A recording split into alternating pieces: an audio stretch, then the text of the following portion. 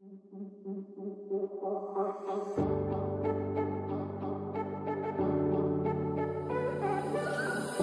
别的时刻已到了，随身的行囊装些快乐，前方被乌云笼罩了，心中的拉扯困守在敌后，隐隐约约的沉默透露一丝丝苦涩，愿你不再没伤透，别再带着泪入睡，去去想象的世界答案不一定绝对，伤口因为爱传裂，让我们痛不尽解，求生的力量来自真我，战胜可敬的对手，坚持信念是我的所有，抵达心中的辽阔，该曾记得，该曾记得，有遗憾的，该曾记得，放不下的，该曾记得，深锁的光芒指引方向，跨越了浩劫，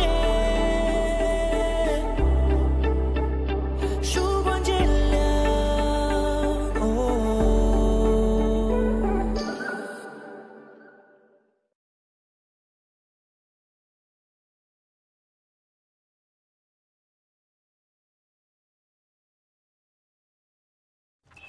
我去对付李耀，估计半个小时都不需要。动手？怎么可能？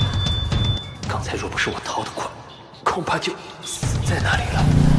没想到这罗峰竟然已经成长到这么强了。能不能组装好激光炮，并且进行操作？能成。罗峰死在激光炮下，你也足以自豪了。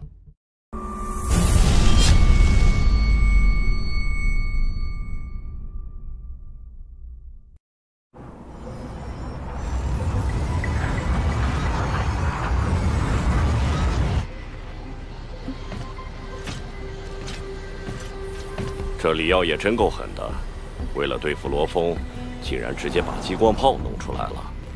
这么多年，我还没在基地室外见过激光炮。波莱纳斯家族长期从事非法军火买卖，走私卖出的核弹和激光炮不少，是时候教训这帮发横财的家伙了。都认真点儿，不要再出什么差错了。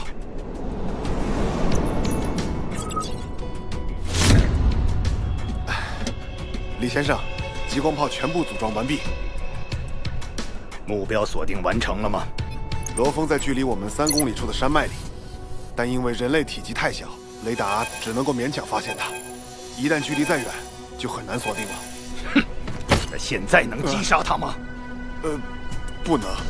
目标现在在山脉内部，可山体足足有超过3万米厚度的岩石，激光在射中目标之前，威力肯定已经损耗殆尽了。不过，只要他从山脉中冒头，或者只要阻碍的岩石厚度在10米内，就能击杀他。很好，给我锁定罗峰，我就不信了，你这小子的阴险，肯定会使用望远镜偷看我这儿。一旦目标处于可射杀状态，直接将其击杀。是。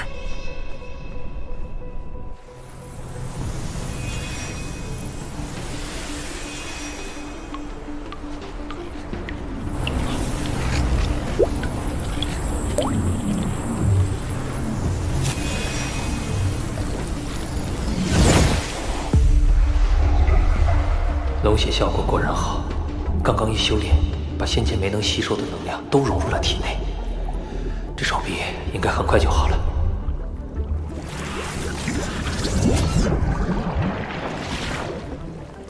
我去看看李瑶他们在干什么。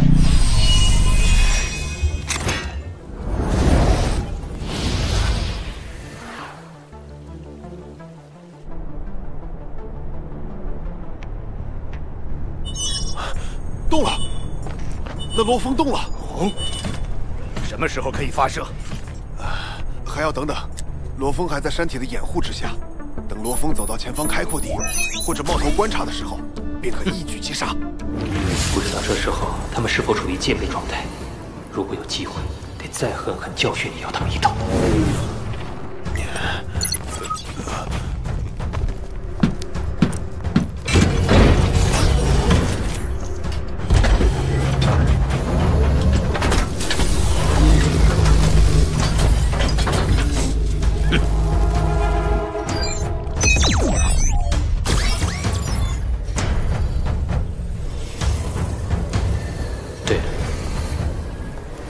还带着不少箱子过来，而且搬动箱子的时候还那么小心，肯定是重要的东西，到时候一并毁掉。不对，不远万里过来追杀，李瑶不可能带没用的箱子。精神念识只要飞起来，李瑶就算再厉害也杀不了。人类中对战神级精神念识有威胁的武器，只有核武器和激光炮。从变形性来看，那箱子里装的恐怕就是激光炮了。他怎么往回走了？难道这小子发现激光炮了？可怕，差一点被瞄准了。幸好有这大山阻挡，他们现在暂时没办法。眼下我绝不能冒头，现在只有逃，逃得远远的。激光炮虽然是光速攻击，但是有距离限制，拉开一定距离后，他就根本无法发现我。接下来就是去哪儿的问题了。距这里大概3公里的地方有一条河，水能折射光，而激光炮轰在河流上，一是蒸发大量气体，二是产生折射，这些都会导致能量衰减，所以那里就是我的生路。这片水域为什么是灰色的？没有任何地质地形数据，这是非常奇怪的情况。先进入大湖深处，脱离激光炮的威胁范围，是当务之急。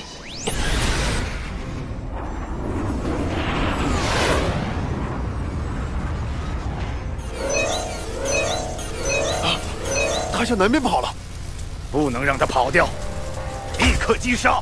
是。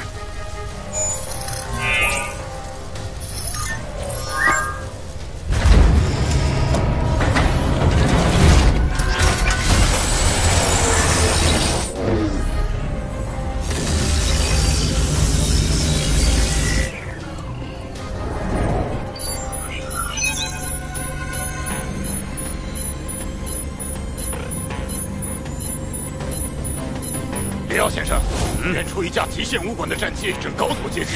啊！该死！没想到这么快就被极限武馆发现了。怎么办？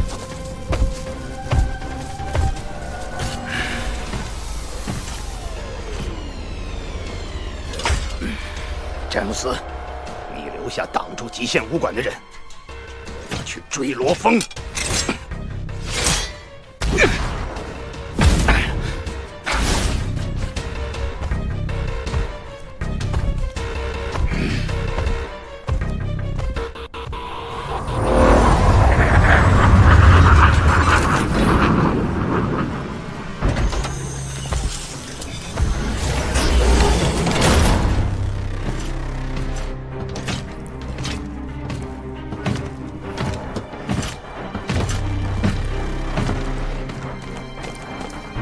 詹姆斯先生，那我们别轻举妄动。这2位极限武馆的来头不小，一个是总部的特派员杨辉，另一个是5大巡查使之一的弗拉基米尔。他的实力达到了超越战胜级，我们得罪不起。詹姆斯，怎么只有你一个？里奥人呢？这个，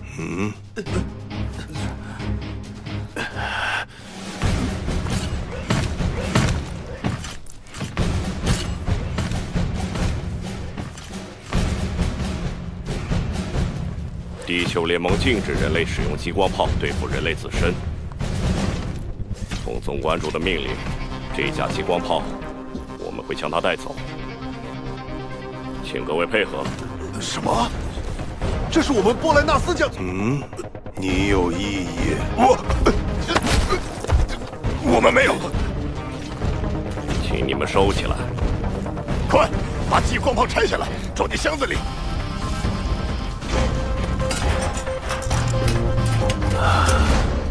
告诉里奥，很快他就要为他的愚蠢付出代价。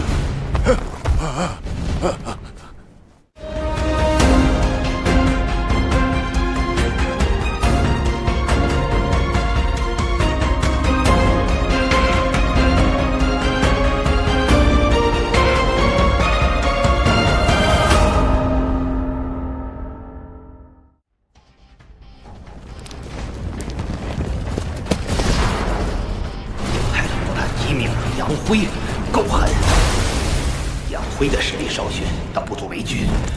可那个弗拉基米尔，我曾在虚拟空间里败给他2次。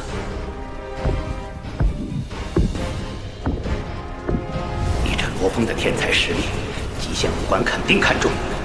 恐怕这次极限武馆也是通过卫星探查，监视着罗峰这里的动静。红，你看着。我会让你后悔这个决定。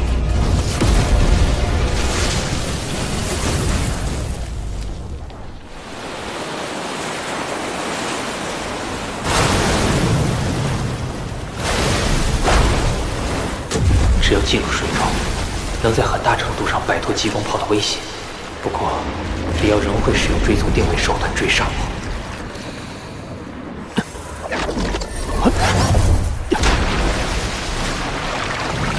就躲到更深的位置，看你的定位手段还能否奏效。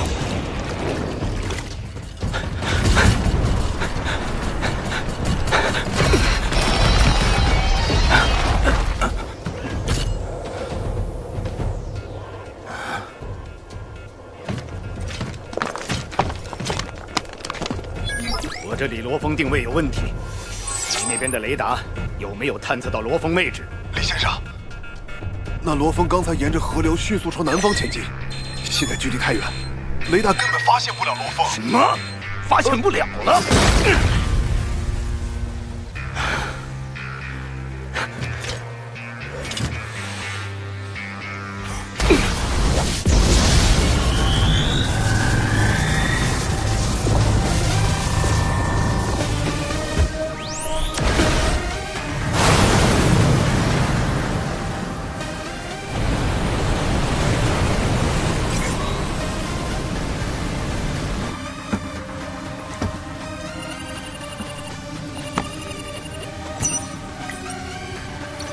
你要罗峰电话号码干什么？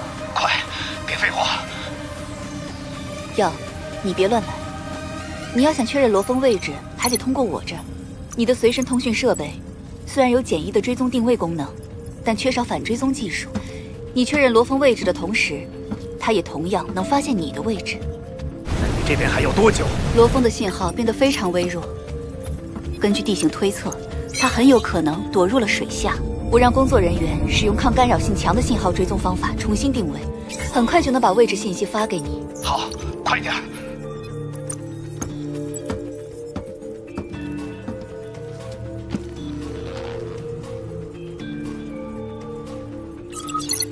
夫人，位置坐标确认，直接传送给先生。这条河流才10余米宽，就算有怪兽，一般也不强。真正强大的水类怪兽会在大的湖泽或者海域跑。归根结底，我最主要的威胁不是怪兽。远处有东西在迅速靠近，看来里奥还能追踪到我。我最高速度能达到500米每秒，但里奥作为高级战士，肯定略高于我。我迟早会被追上。当初就是因为手表的号码泄露，让里奥追踪到了我。看来只有彻底关闭通讯手表了。想找到我，抱歉了。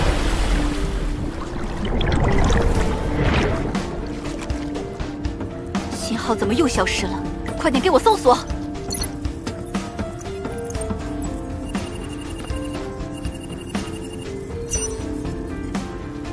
坐标呢？我问你，坐标呢？我还想知道呢。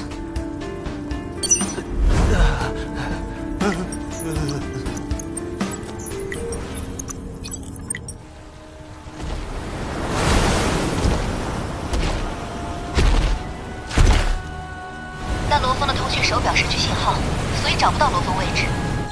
可能罗峰已经让手表断电了。找不到了。哟，你还在吗？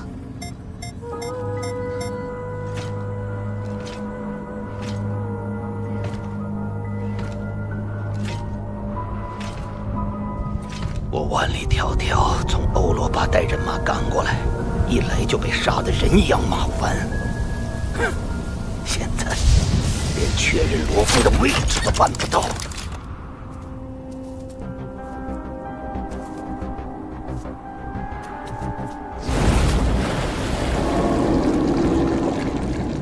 通讯手表关闭，里奥失去了追踪位置的手段。我也可以不用藏在水底了。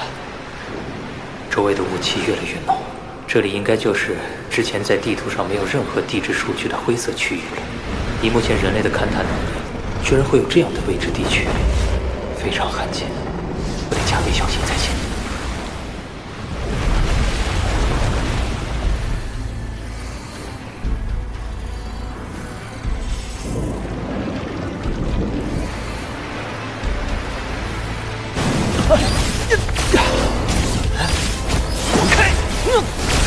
超高压电流，怎么回事？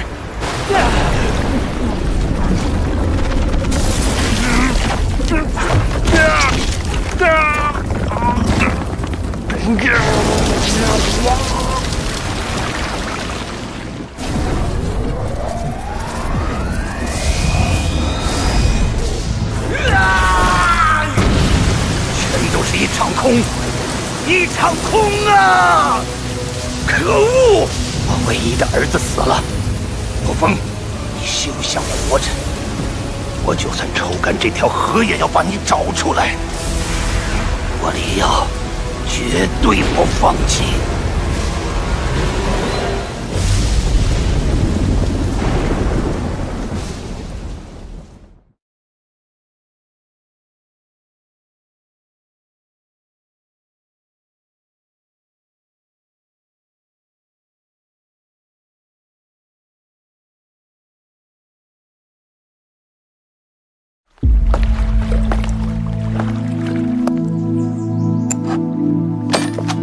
你愿意成为毒蝎的猎物吗？扫描这个二维码，关注吞噬星空官方微信。波莱纳斯家族的大门永远为你敞开，从今往后为我效力。不，你以为你能拒绝吗？姐姐在那等你。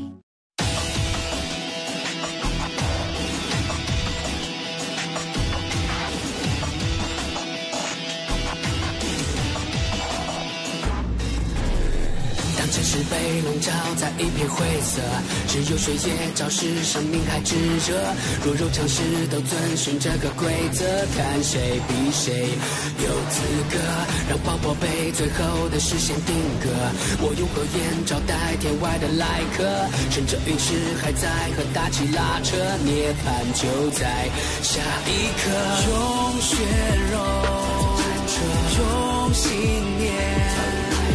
要我的心永远都不陨落，在这硝烟，在这废墟，就算倒下也不退缩。要看我冲破苍穹，让宇宙听见怒吼，咆哮着，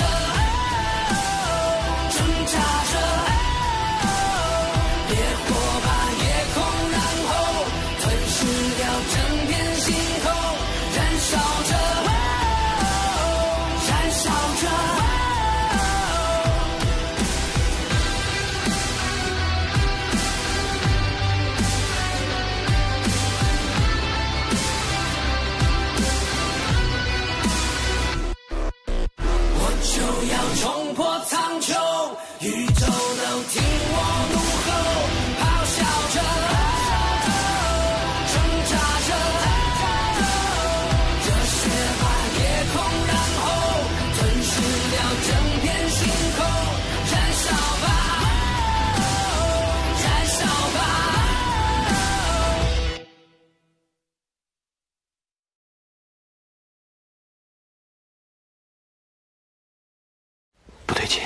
我从没觉得那么心悸过。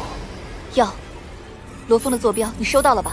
罗峰躲得过初一，躲不过15，2把不够，那就尝尝6把。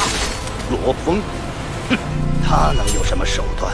我割断一根就那么艰难，一旦被包裹住，被围剿了，哼，不好，那是有，你也该来的。